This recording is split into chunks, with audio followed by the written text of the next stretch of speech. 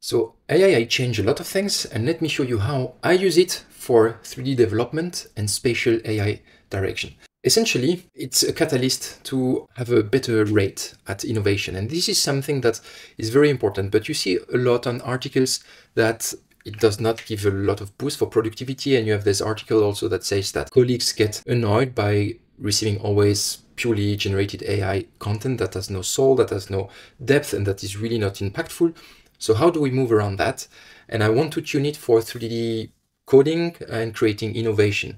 So this is especially useful if you are a solopreneur or if you are the head of a company, R&D direction, and you want really to tune things by putting your hands into the mud and not staying only on the managerial position. So there are 3 core pillars that I already talked about. There is the domain knowledge that is important to have, the data knowledge, and the algorithm knowledge. So these are the 3 main blocks that we really need to develop early on, especially in the role if you are in a direction role, or if you are leading a company, or if you have a small group of researchers that you want to feed into some direction. This is super key.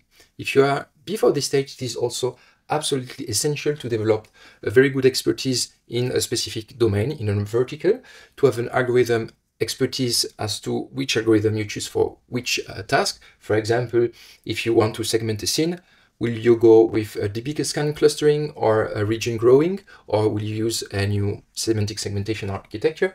And data knowledge, how will you deal with sensor input, and how will you orchestrate the full pipeline here from input to something that you can use in decision-making scenario? So these are the 3 main pillars that I believe are central before going into using AI.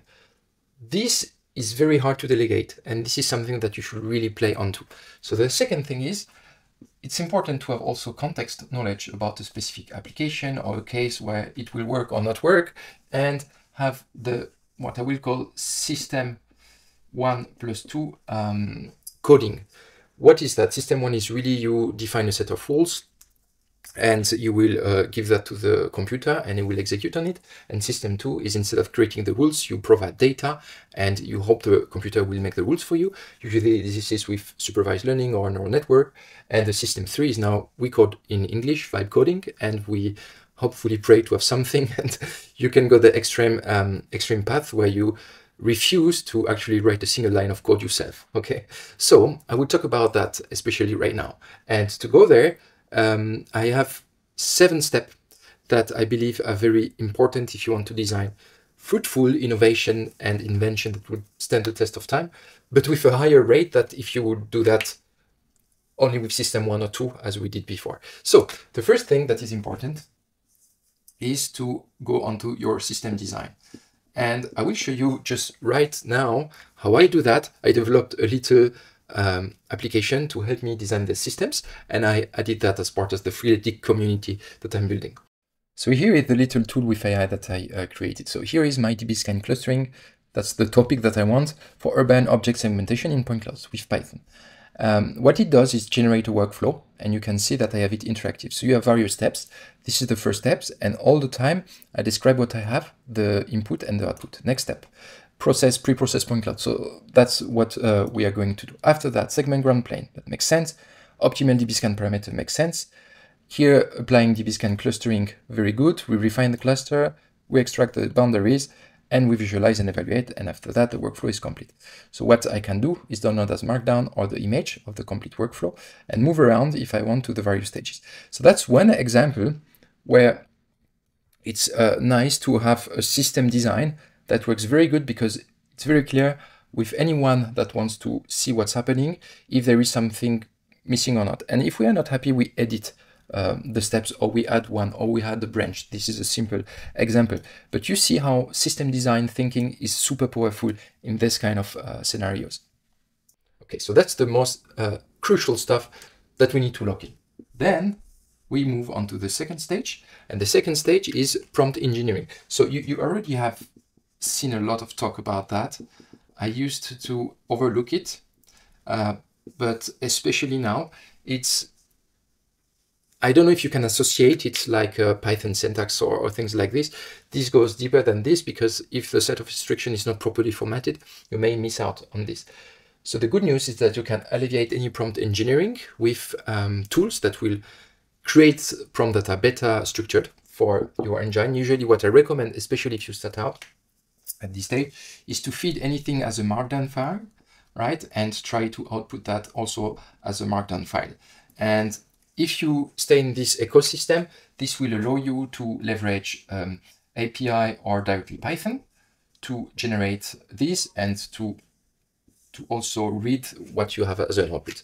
So this is the part of prompt engineering, really defining exactly what you want. So if I'm taking again the case of segmentation that may make things clear, the system design would be, okay, how can I go into urban object segmentation using dbScan clustering?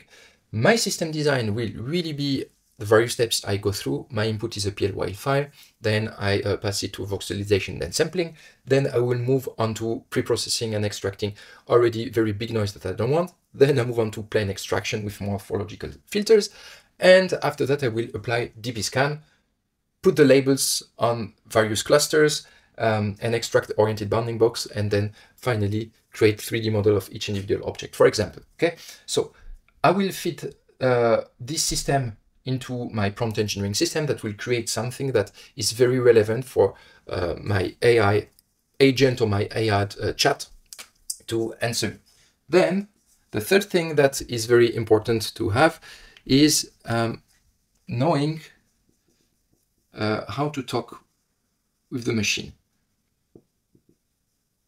So your prompt is one thing, but it's very key or central, let's say, that we move beyond that and we know exactly how to best approach if there is something that you need to modify, or if there is something that is not working, or putting constraints in place. These kind of things are very key. And today we have the space to do that with AI. You have context windows, you can refer chats, you can have access to internet. All these kind of things is very important to master, to be able to use that to the best of its ability, let's say. Okay, so after that, once you have something that looks like it's working, so now it provided for me a code structure that fits exactly my template, and on top that perfectly answer what I want him to answer, I will go into the fourth step that I will call debug refine. So of course, especially today, may not hold true for 10 years, but especially today, you cannot take for granted whatever is spit out from your AI model. At the moment I'm talking, I believe the most proficient one for code and a 3D code is Claude. There is the new Sonnet 4.5, which brings some new functionality, but you know the pace of innovation we don't really know here. We may be at the peak of inflated expectation from the Gartner cycle. So be careful there. I think we will stay in this phase for a long time. And it's important because this is where you will have a lot of expertise, especially if you have all your domain data, algorithm knowledge, context system 1 and 2. You take the code, and this is where you inject your expertise. All of that goes here to make the most promising solution ever. So essentially what that does is that instead of going without that prompt and AI communication and having something output, this is the new stuff that you do with AI. Okay, all the rest stays the same. So essentially, if you want to use AI as a rate accelerator, this is what needs to be super efficient. If you want to have it as a new knowledge creation, be very careful at this stage. So this is why today I think it's still super relevant to be an expert somewhere, or to know exactly what you're talking about. All right, at least in the position where you want to direct a team on R&D effort, or if you're a researcher and engineer. Okay, so once that is done, the debugging and the refinement, this is where we go into the extent. The extent, you can also delegate that to AI, but especially for my work on the various aspects. So whenever I consult with companies in the Fortune 500 or French Tech 120, I'm always there. I need always to extend. So it's very rare actually in my work that I will leverage AI for massive tasks. Usually it may save me 1 or 2 hours in the day, but maximum.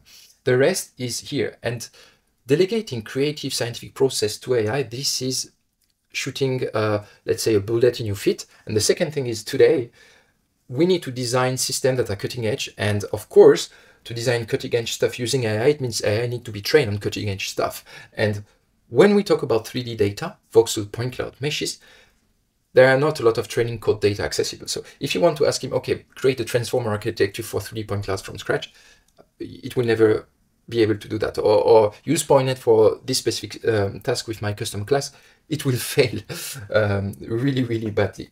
And also, if you ask region growing, this kind of thing that are more advanced, because you want to use specific features and such, it will fail as well. So the extent, usually, this is your creative process, and good side, because that's actually what I believe is the most fun part with R&D work and innovation. It's actually creating new things, creating new approaches to solve a specific problem. This is fantastic. This is where I take most of my passion out of what I'm doing. Okay, so after that, once all of that is done, it's working, fully functional. Okay, this is only at this stage that you go into automation, automate. All right, so if you automate before, again, you shoot your other feet with a bullet. Automation does need to arrive not too early on. Usually you need to make sure that you have that applied for this specific number of cycles. If you are in production, make sure that you get enough feedback, okay, statistically at least, and then you start automating things. If you start to automate too early on, this is not good, because you will spend a lot of time creating all the automation, and if at the end you build the segmentation system and the metrics are not at all what your clients want, what are you doing? Are you still sending him the automation with a bad segmentation? Or if you want to redo everything and the input output are not the same, it's very different. If you need to change also the modular architecture, this is very different. So the good news is that once the automation is done, we can move on to the final stage, which is deliver or ship. All right, and here, this is something that will get overlooked by almost all coders that I know, that are absolutely stunning at all the rest. Whenever we go into the GUI and the UX and thinking about how to best use it, this is where it hurts. So from the get-go, if you can, on top of that, have kind of a founder mentality and a do-it-all mentality, doesn't mean that you will be good everywhere, but you will arrive to a certain prototype that you are actually not ashamed to show, and that will be able to deliver also on the graphical interface aspect of things. So there, my recommendation is, especially today with AI, if you use anything online, so two comes up on my mind, it will be Lovable and Fire Studio, but you have also Replit and you have other ones. These are the full stack, let's say, a cloud-based solution for AI agents. They will work very nicely with React, with JavaScript, new framework, with front-end stuff. Whenever you deal with backend, only Lovable is pretty decent at it, but usually it will not hold the test of time. And if you want to integrate Python loops and API and so on, this is a bit more trickier, and it's good if you actually don't rely too much on AI at this stage. I think it's good that you create your own kind of templates. You can use AI to help you create a very premium-like template, front-end based. You create your backend routine to generate your MySQL or any other database that will hold what you need to have. My recommendation, if it's anything spatial, is of course PostgreSQL. And once that is done, you make sure that you can feed that into the loop. And what I do, for example, is I developed a small, very small GUI that allows to share with some people in various teams. Instead of using the CLI, which can be a bit obscure for some people, they will have this graphical interface. They will be able to load a script, and what it will do, the script is just launch with an input data, result in a viewer, and validation or not based on what the script is executing. So in the case of segmentation here, it's okay, you feed the script, someone in the technical team will feed a point cloud, will go through the script, output a 3D visualization interactive to look around, show the final output file with the labels, and at the end, just wait for the feedback of the technician or the engineer behind it to validate or not the good execution. And this way, you have something that feeds the complete system loop is finished while you have the feedback. And this is super, super important. Okay, so that's pretty much it for me. I just wanted to share some thought about how I move around designing new innovation with 3D data science and spatial AI in the age of AI. If you want to go deeper, because this is to give you an overview and open up fully new ideas for you about how to move around things, I highly recommend that you check out just down below the resources, especially the offered course on the full roadmap to create innovation and invention. If there is code that you want to test out, just below I share a tutorial. And after that, I will encourage you to bond on one of the course tracks that I offer if you want to build all this and to be able to do this. All right. So see you in the next video. Bye-bye.